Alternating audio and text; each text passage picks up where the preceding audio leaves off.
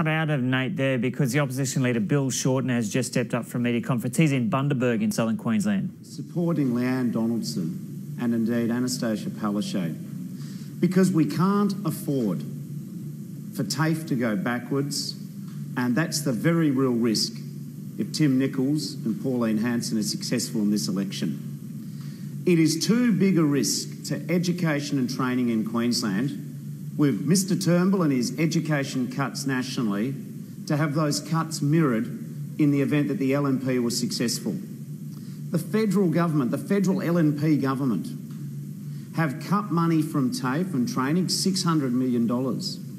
They've made it harder for working class kids to go to university. They've cut funding for schools. And when you remember that when Mr Nicholls was last Treasurer of Queensland, he oversaw the closure of state schools, a hit list of more schools to be cut, and of course TAFE did very hard under the LNP. And TAFE is as important as university when it comes to the future of regional Queensland.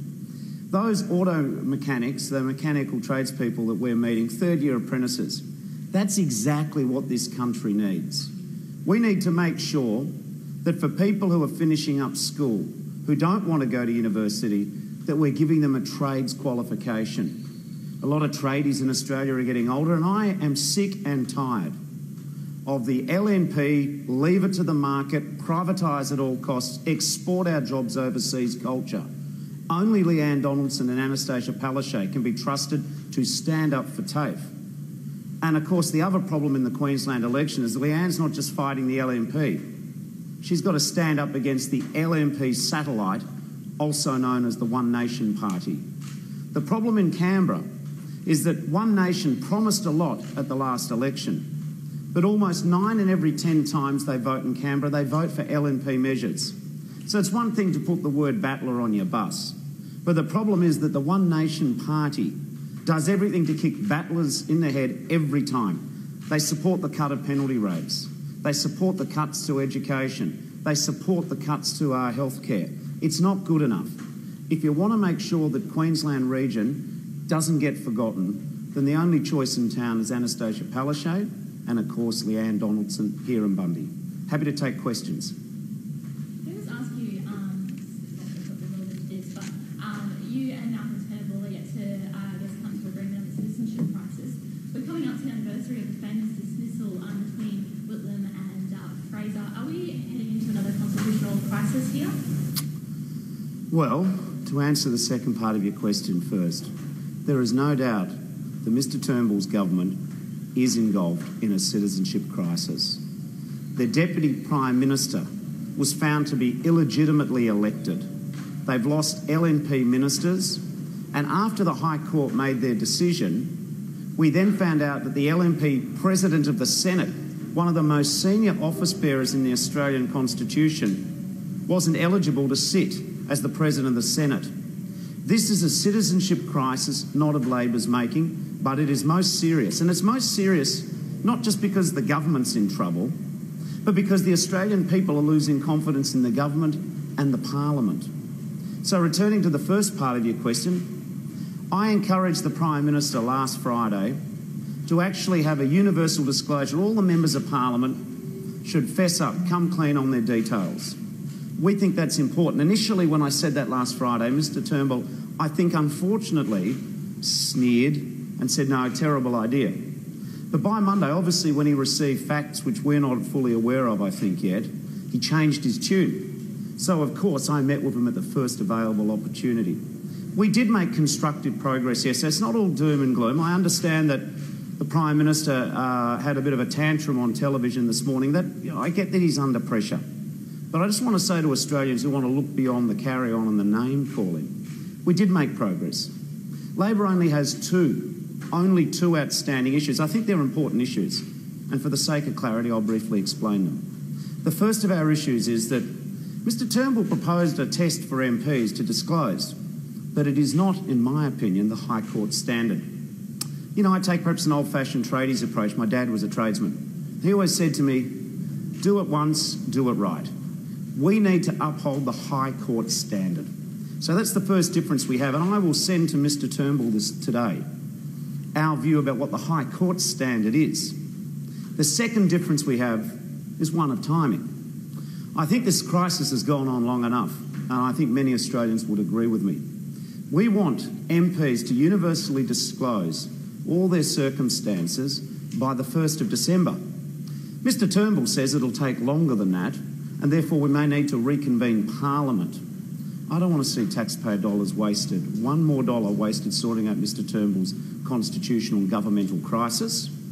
If you'd have to live on another planet if you're an MP not to realise that you should need to sort out your citizenship information. So that's essentially the difference we have. The bridge is not too big to be, the divide is not too big to be bridged. What I want to do is maintain the High Court standard, and I also think we need to do it by December the 1st. On the same issue, Mr Turnbull's comments this morning were that you're wasting time and you don't want to see this solved because you can't reach an agreement on how to move forward. What's your response to that? Oh, I understand that he's under pressure. I read in the Courier Mail today on the front page that Mr Turnbull wanted to take one course of action, which I think sounded more sensible and closer to Labor's view, but it got rolled by his cabinet ministers. So I understand it's not easy. And I'm just saying to the Australian people, we are capable of fixing this citizenship crisis. I'm prepared to work in good faith. Mr Turnbull put a document on the table. I don't think anyone's surprised if we don't immediately sign up to the first document we see, especially when you look at the cascading problems that the government's had. But this is fixable. And I just say to the Australian people, what Labor wants is that MPs to make disclosures which meet the High Court test of the Constitution. And we want to do it by December the 1st. Leanne agrees with you that these citizen issues should be dealt with as quickly in the existing proceeding schedule.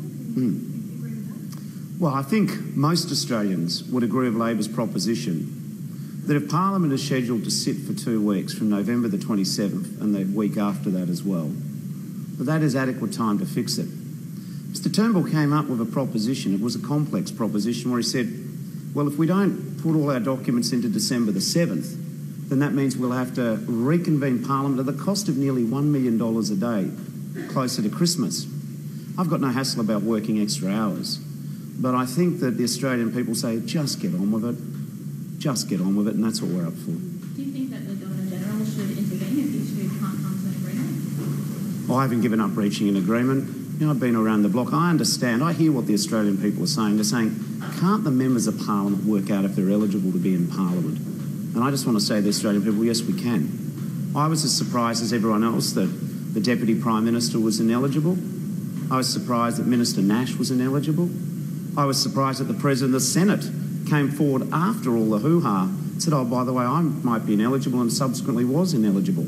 I'm surprised that Minister Fifield, a senior numbers man for Mr Turnbull, knew about the President of the Senate's predicament but said nothing. That is why Labor has taken the lead, and we've taken the unusual set of circumstances we face and said, I think everyone needs to put up the case and demonstrate that they're not dual citizens. We're prepared to do that. I've done that myself personally already when Mr Turnbull asked me to. I'm now asking Mr Turnbull to apply the same standards to himself and his team that he demanded of me. So I'm just going to repeat, because the Australian people are saying, well, what's this Punch and Judy show all about? Again, to be really explicit, we want the MPs to disclose to meet the High Court standard and not something less. So I feel like I want a tougher disclosure regime than Mr Turnbull. But I think eventually he will see that that is a sensible course of action. Do it once and fix it.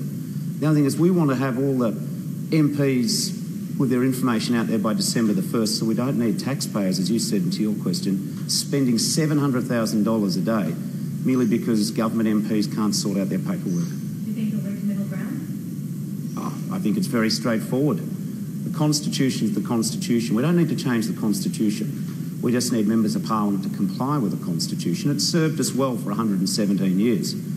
What we also need to do is make sure that as MPs provide their information, we don't do a half-baked solution. What's the point of doing a test lesser than the High Court standards? Then we're just all back here arguing again, and people will even be more annoyed at us. Let's do it right the first time. High Court standard, December the 1, and the Parliament doesn't have to expend extra money to sort out, if there's any further questions for the High Court to address. Is there a way you agree to record in Parliament before Christmas? Well, I take the expenditure of taxpayer money very seriously. If we are going to be there from the Monday the 27th and again on the week of the 4th, surely in those 2 weeks, MPs can provide their material, they can be analysed and scrutinised, and then at least we know where we stand. Mr Turnbull's argument that we need even more time after that, I think is a trifle complex and definitely wasteful of taxpayer money. And if we have to meet again, we will. But let's try and use the time we've got to make sure that not only do we efficiently expend taxpayers' money, we just sort out this mess once and for all. And what do you have to think about the altercation between Senator Sam Dastyari and the executive group? Listen, I think that what happened was some idiots behaved abysmally.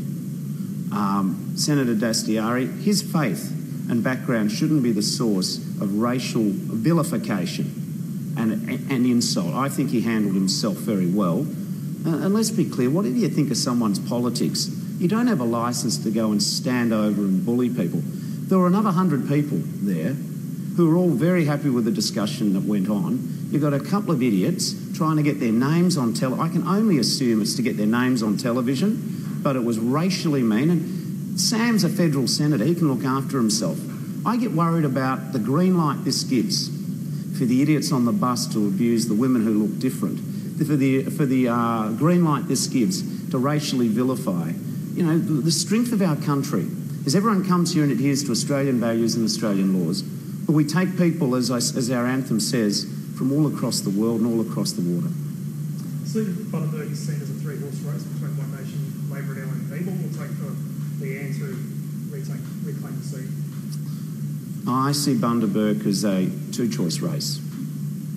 Do you go with properly funding TAFE and our schools and our healthcare system? Do you go with proper infrastructure? Do you go with prioritising Australian jobs? Or do you go with LNP or their proxies, One Nation? I see that's the choice. Leanne Donaldson, you know, she's been very active in Bundaberg, and the issues in Bundaberg are a template, I think, of what happens across the nation. You need good infrastructure funding here. I think it is absurd. You've got some of the best fruit and veggie in the world, but they've got to fly south to Brisbane to fly north to Asia. You know, I think we can do more to help infrastructure here. You had the big storm cell here on Tuesday. We've got to make sure that there's proper insurance offered to the businesses here. You know, Leanne's right. She's got her finger on the pulse, and she'll look after, make Bundaberg a region where people can raise families, where their kids don't have to leave to do their TAFE, and where there are good quality jobs here.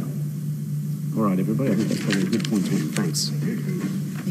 Okay, so that was live from Bundaberg in southern Queensland. The opposition leader Bill Shorten pitching in for Anastasia Palaszczuk in the Queensland election. And just on federal issues, Bill Shorten saying he has two problems with the proposal the Prime Minister has put forward to determine the citizenship status of all federal MPs. So this has come in the middle of this uncertainty about whether MPs are actually entitled to sit because of the rule that they can't hold dual citizenship.